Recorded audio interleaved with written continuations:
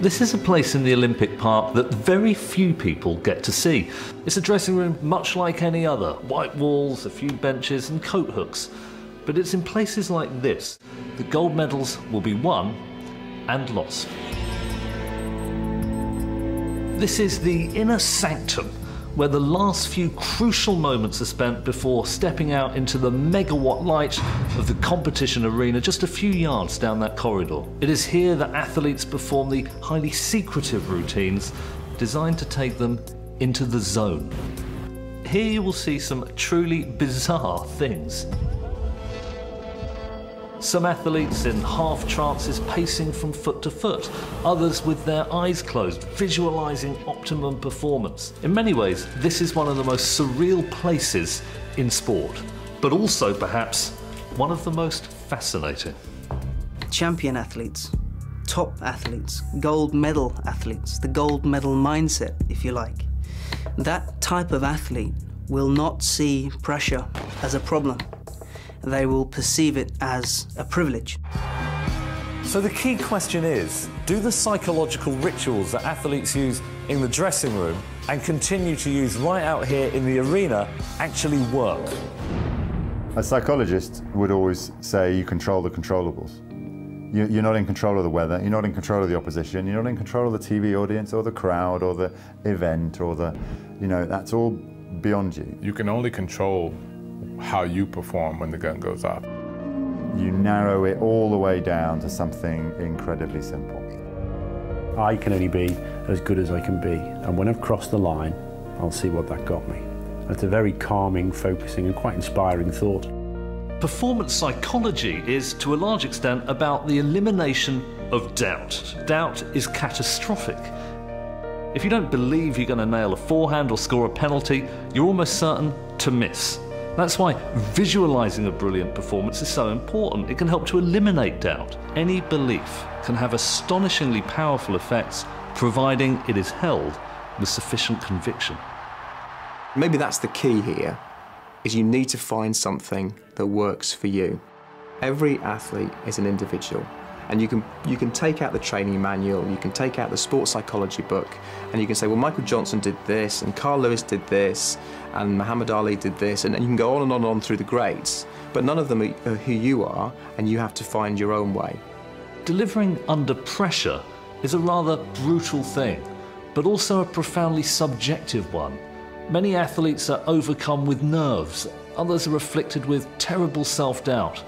Is it any wonder that they reach for the particular ritual that makes sense to them, that provides a sense of reassurance and control? What is certain is that that minute difference between victory and defeat on the biggest stage of all is often to be found not in skill or effort, but in the recesses of the mind. All right, everyone, let's get it going. Jeremy, what do you got?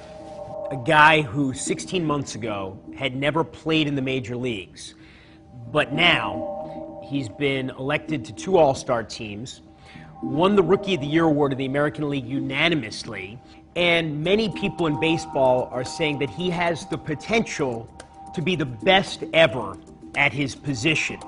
Where was he a year and a half ago? That's the thing that makes Evan Longoria in a lot of ways so special. I mean, he really did come out of nowhere in a sense. Not only was he not drafted out of high school, not only was he not recruited by a single Division I baseball program, he was barely recruited by Division III, which doesn't award scholarships. What changed for him? Well, he'll tell you the most important thing that changed for him was his mental maturation.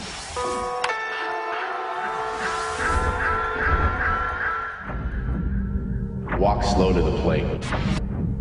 Remember your breathing. Stick with the approach. Keep the routine going. Get into the game. Don't worry about the result. Deep to left field. How far is this one gonna go? Evan Longoria with a monster blast. What goes on in the mind of Tampa Bay Rays third baseman Evan Longoria has helped him emerge as one of the game's highest profile young stars. The focus, the sense of calm, the faith in process, they're all essential components of his makeup. To us, it looks like it just happens naturally, but there is a method. His ability to be in the present moment makes him one of the best. When the pitch is being thrown, he's already forgotten about last at bat, and all that exists is this particular pitch, and this particular pitch is coming to me right now. I see a lot of guys who have a lot of physical ability but don't have enough up top to, be able to control certain situations, or, some guys don't really buy into the whole mental training side of baseball, I guess. But for me, I've been doing it for so long that it's something that I trust. Longoria has been doing it for 5 years. Before then, there was no reason to believe he'd develop into a major leaguer. In 2003, when he graduated from high school, 1,480 players were selected in the baseball draft. He wasn't one of them, nor was he recruited to play Division I college baseball. To continue to play the game, Longoria enrolled at Rio Hondo, a junior college just a few miles from his hometown in Southern California. After hitting .430, Longoria transferred to Division I Long Beach State. There, he was introduced to the theories of Ken Ravizza, a professor of kinesiology and author of several books on sports psychology. More than anything else, Ravizza preaches the gospel of mental preparation and structure. He teaches players to recognize failure as an unavoidable part of the game and how not to dwell on it. How do you think those theories helped him? I think it calmed him. I think the mental game really helped him, and how he was way balanced after bad at-bats or bad games. Oh, come on, you can't just turn it over like that. As Longoria matured physically, his mental training allowed him to maximize his talents.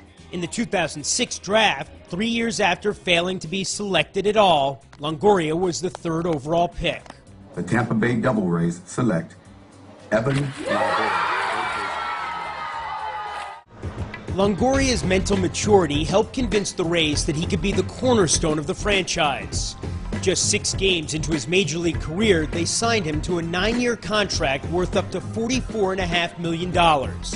Coincidentally, Longoria had found another true believer in Rays manager Joe Maddon, a longtime proponent of the Ravizza method. What Ken does is it's an attempt to make you think in a different or more clear way, controlling the controllable aspects of playing this game. When you're putting on the batting gloves, put on the batting gloves. When you step into the box, be in the box. Be where you need to be when you need to be there. Swing and rocketed into left center field. That's going to roll all the way to the warning track. There is a Zen-like quality to Longoria's focusing techniques. Ken talks a lot about the focal point. If I make an error in the field, or if I swing at a pitch in the dirt at the plate and I really feel like, I've lost control of either my emotions or the at-bat, that's when I step out. I always look at the left field foul pole, at the top of the left field foul pole. Just wherever you are, just yeah, in this just ballpark. because I know there's always going to be a top of the left field foul pole. So, and it works for you. It works for me. Even when he's not in the lineup, Longoria follows a mental routine. He'll slide on his batting gloves and imagine himself at bat.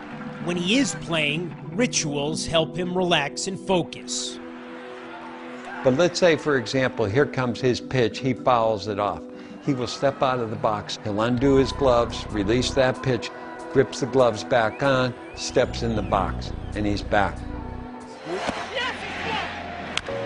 I mean, he gets upset, but he's got some tools that he uses, and he knows that's part of the game.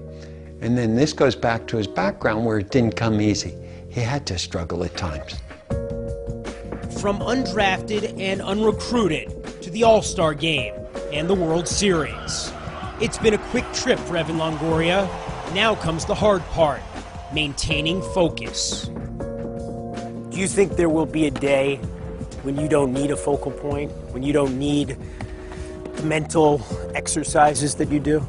No, I don't think there will be, because as soon as you start believing that in this game, you'll get humbled in a heartbeat. I'll always have that to kind of keep in the back of my mind, and when I need it, use it. Get rid of those negative thoughts. Get back to the moment. Prepare to get a hit. And now, as you've seen, these athletes are going through a period where they're uncomfortable. The key thing is, how do they get comfortable with that feeling that they have? with those distractions. And this is where the mental game definitely comes into play. That we have skills that we can use to get control of those situations. And one of those skills is I need to get myself where I need to be when I need to be there. What I would like you to do is I'd like you to try this exercise for a moment. What I want you to do is I want you to give me total undivided attention for the next 15 seconds. Okay? And what I'm asking each and every one of you right now is to make a commitment to do that. If you can't do it for 15, then do it for 5 seconds. I don't care, but I want you to make a commitment to the time period you're going to spend. Okay, you ready? Set, go. For a short period of time, you can do anything you want with your focus. Right now, each and every one of you is right here, right now, in this moment, absorbed in what you're doing. Feel the energy in the room as you're sitting there with teammates and everyone's right there. Okay, that's it. 15 seconds. Let go. Whew. Yeah. Every one of you did something a little different. Some of you tuned in with your eyes. Some of you tuned in with your ears. You really heard every word. Some of you were getting images of yourself.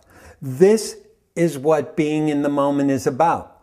What if I were to say to you, okay, I need total undivided attention for the next 45 minutes. Ready, set, you're going to go, no way, man, no way. But for 15 seconds, you can do anything. So why is it in a game of basketball, if you're struggling defensively, you're trying to turn your whole defense around? How about if you just take care of it the next possession? How about as a pitcher in baseball, you got runners on first and second, no outs. Instead of trying to get out of the inning, how about if you just focus on hitting the mitt with the next pitch? Because what becomes critical is keeping this thing simple. And the best way to keep it simple is be here now. The time is now, the place is here. Manage the moment. Focus on the process of what you're doing and not the outcome. If you stay with the process, it's going to be much easier to be in the present, as positive as you can be, focused on what you're doing in that moment.